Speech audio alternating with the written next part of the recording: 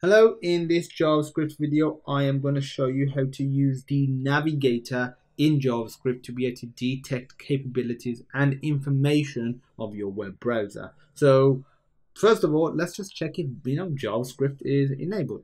Pretty obvious, it will be enabled if we can even run it, but we can just check if it supports JavaScript. So let's just do console.log. So this will tell us if it supports it. We just do navigator.java enabled.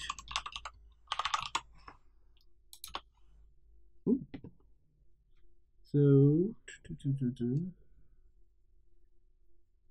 sorry, my bad. It's for Java, not JavaScript. My bad. So Java, not JavaScript. Okay, and because it returns true or false, you could put this directly into a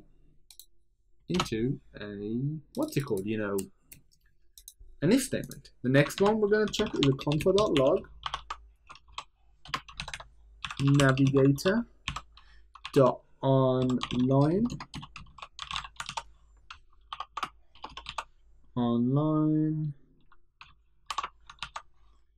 So let's just check that out.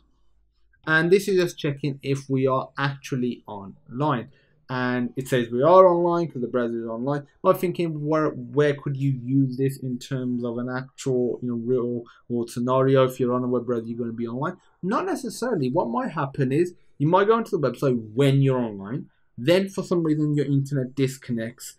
Maybe you accidentally disable the internet on your computer, or something happens to your router, and then you try and do something on the web page without reloading it.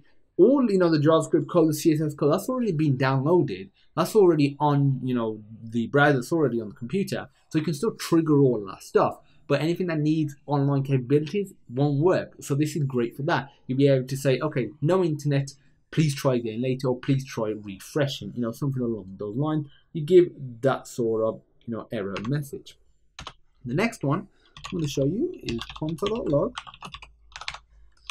navigator.device memory, and let's run this.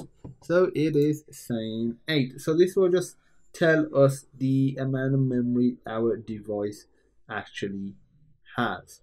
Next, I am going to show you the vendor. So this is pretty darn cool. Console.log navigator.vendor.